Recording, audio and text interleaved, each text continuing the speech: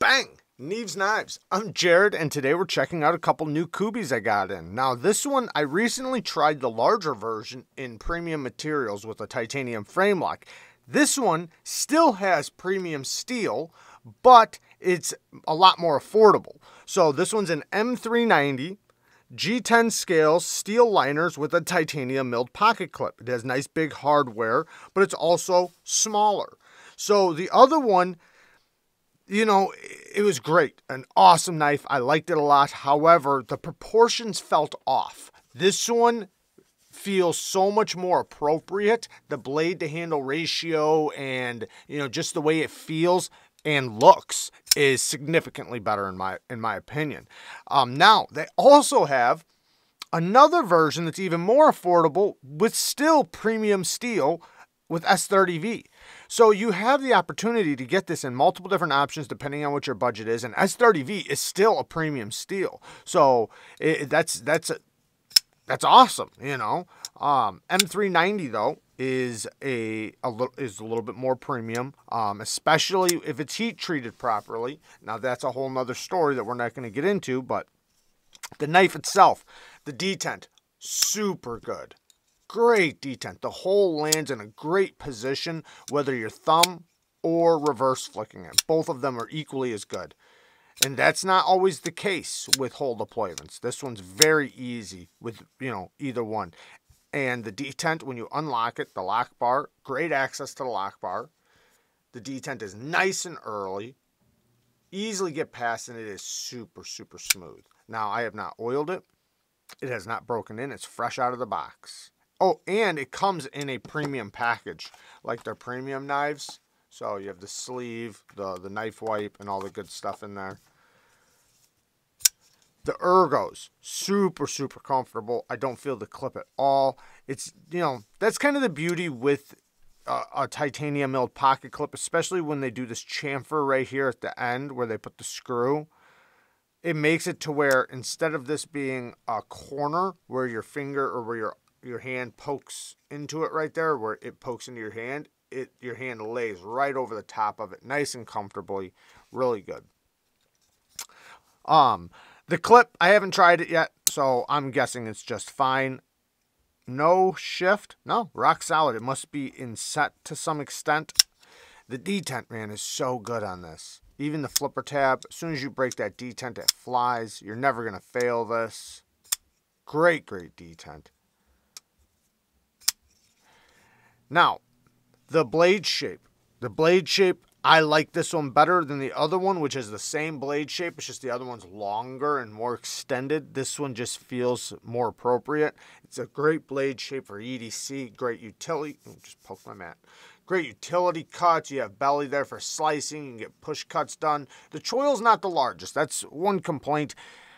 It's fine. You can use it, in a pinch, or you can cover it up with your hand if you're going to do push cuts, but it's not really made for a finger. It is a little small, so it's more of just a sharpening choil.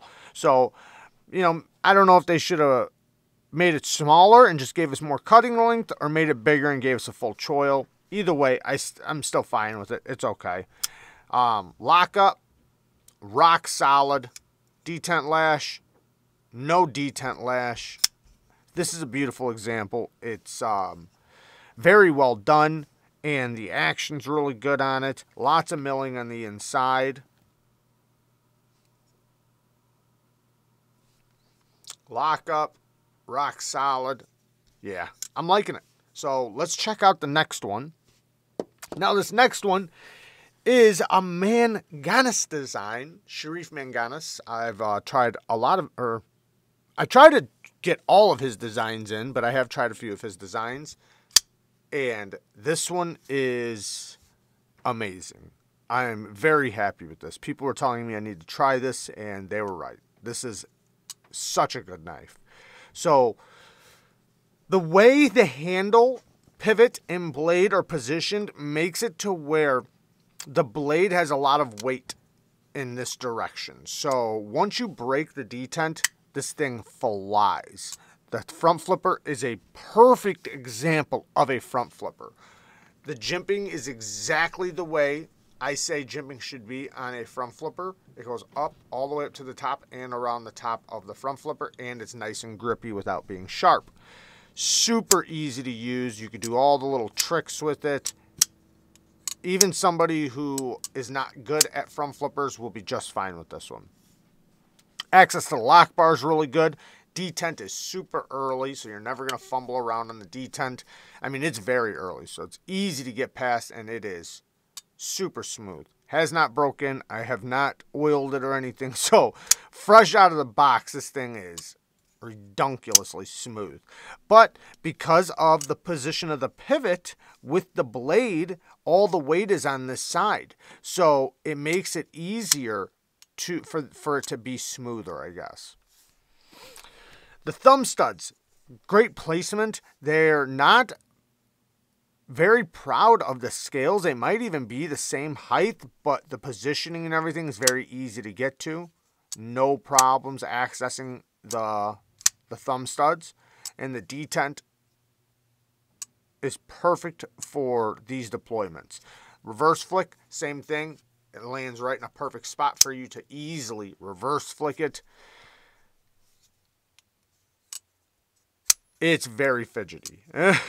It's fun to deploy. Now, the ergos are hand melting. I love the shape, the design features, and ergos just all mixed together. So, the blade is somewhat of a harpoon blade, but if you notice, it canters down a little bit. Now, the handle does the same thing in this direction. So, say in a reverse grip, if I'm going to cut a strap, the blade is facing towards me. So when I cut a strap, the rope is not going to slip up and around the edge. It's going to get caught, and it's going to give me the ability to cut straps a lot easier.